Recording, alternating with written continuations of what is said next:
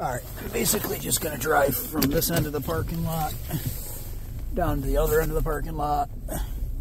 So my car might beep because my seatbelt's not on, but hopefully it don't.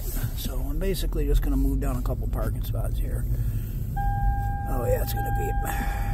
Alright, well, needless to say, I'm going to run down here real quick, and I'm going to go make another recovery of a lure.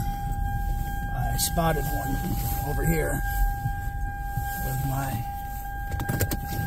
eagle eye. I'm just going to shut that off, and I'm going to pop this, and I'm going to go grab that real quick. I'm going to put my phone in my pocket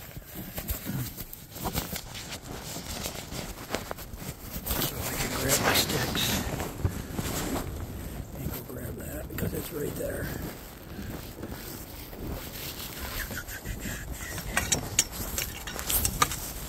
And that way, the thing about doing it in the winter is if they fall onto the lot, they fall onto the ice, you can still get them. If you do it in the summertime and there's any weight to them,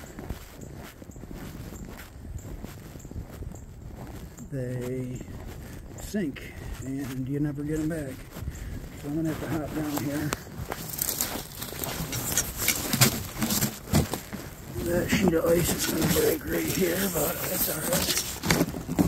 I ain't scared. Because I know this ice is thick right here. It's definitely thick enough to walk. And that's a nice rapala. I don't know if I get it what I wanted. That like an angle, I don't want to slip. I can just kind of reach it.